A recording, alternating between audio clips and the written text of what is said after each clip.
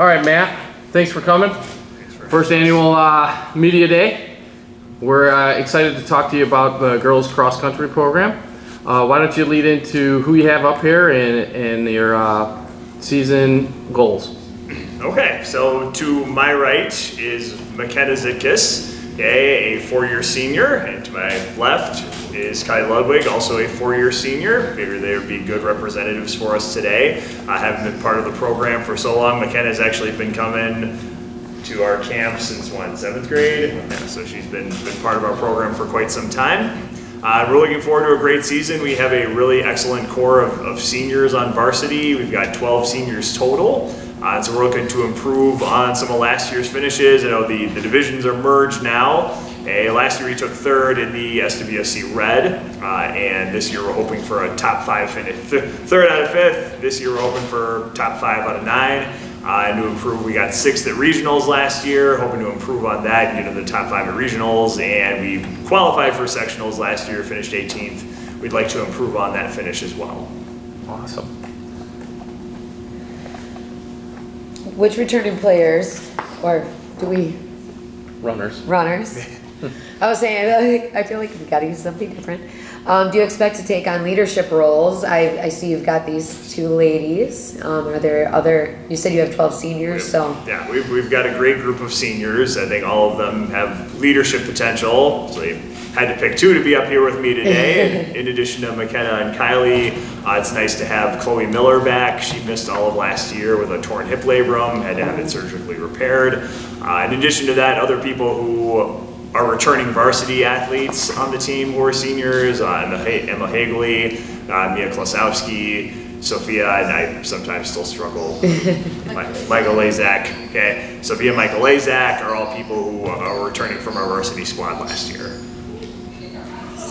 And what areas of improvement from last season are you focused on for this season? I think we did a great job over the summer building base mileage. Okay, the seniors kind of led the way in that in terms of attendance at our summer camps, making sure that they're getting at least 3 to 4 miles in every day over the summer, every day that we were at camp. And I think that building that foundation will really pay off. Like, at least so far, knock on wood, we're pretty healthy. We haven't had any early season injuries, and so what we're doing is building that foundation first and then starting to add a little higher intensity workouts, 400-meter repeats, which some of the girls who are more track oriented seem to enjoy those, and tempo runs and hill workouts and things like that are coming in the weeks ahead to take advantage of the foundation we've built and get us ready for some of the high level meets we'll be competing at throughout the season. Kylie, what's your least favorite workout? I don't really have one. I enjoy most of them. You enjoy them all. You talked about running hills. Is that, where do you guys usually do that at?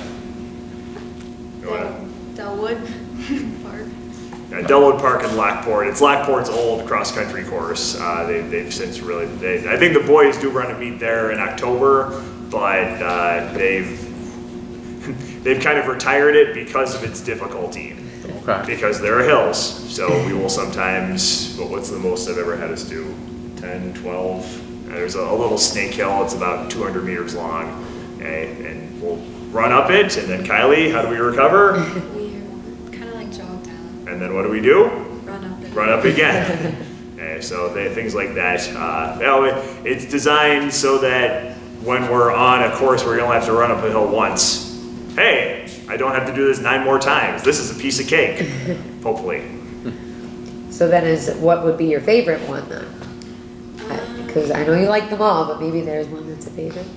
Like workout? Yeah. I enjoy like the relay workouts we do. Okay. Kylie, did you watch the Olympics by chance? Yeah. Did you watch it with any teammates, a coach, anybody? Just my family. Just your family? Did you see any men or women that you enjoyed watching specifically, or races you liked watching? I like to watch Jessica Hole from Australia. Okay. Nice. Was it inspiring in any way? I mean, did it, after, like the day or a couple days after, did you run with a different mentality? Did you?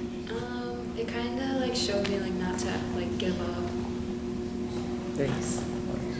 So off of that, who are your athletic inspirations, mentors, or runners? Just I really look up to my coaches. They inspire me a lot, and like all my teammates, they really push me. oh, that's nice.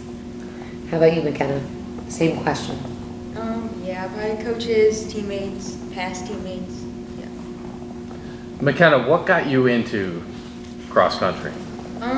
When I was in like 7th grade, I had a friend who was running, so I just do like 5Ks with her and like go on runs with her around town. Nice. Very nice. Kylie, do you have any other sports you like to do? Not necessarily for the high school, but recreationally, any activities? Did you swim this summer? Anything else to enjoy? No, just running. McKenna, what are you excited about, or what goals do you have for this season? I'd like to get closer to my PR and like for all the different meets and trips that we take as a team. What's your favorite trip that you take? Probably like the Peoria trip where Peoria we stay trip? overnight. So what do you like about it? Just like a lot of team time, but also get to run. So yeah, it's fun. Nice. What's your favorite restaurant that you guys go to down in Peoria? Do you have any traditions when you go down there, Coach? Well, it's often very hard with a team of usually between 25 and 30 to get everybody in to the same restaurant. Okay, but there's a nice restaurant plaza area of East Peoria where we usually stay, and there's a Noodles and Company, and I know some of the girls like Panera. Where did you go last year? I think it was. Noodles and Company. No, okay. And then one of the highlights of that trip is always the tour of Target in East Peoria, and that was one of the kind of the #1 request when I asked the girls for feedback on the trip last year. Many of them, including some of the seniors like Savannah and others sitting over there, more Target time, okay? More time to hang out at the greatest store on earth, I guess. Wow, you would think that we're advertising for Target, but I'm not gonna lie. I was an employee there. We'll send it for 5 in, we'll years, send it in. Yeah, it seems like that's the store to go hang out if you're a teenager. But awesome. Talk to us a little bit about some of your traditions, McKenna, that you do as a team, and maybe what you do personally for you to get ready for a meet. Like traditions, we do pasta parties on like Friday nights usually, like the day before meets, where like we take turns like hosting and like just get to again spend time together and like just get ready for the next day. Very nice. Do you rotate those from different families or whatever? So you said 4 big meets? Just like for any meets we do them. Okay. McKenna, what is a memorable moment or meet, or just if you think the first thing off the top of your head, what was something really exciting over all the years you've been doing this, like something that you just...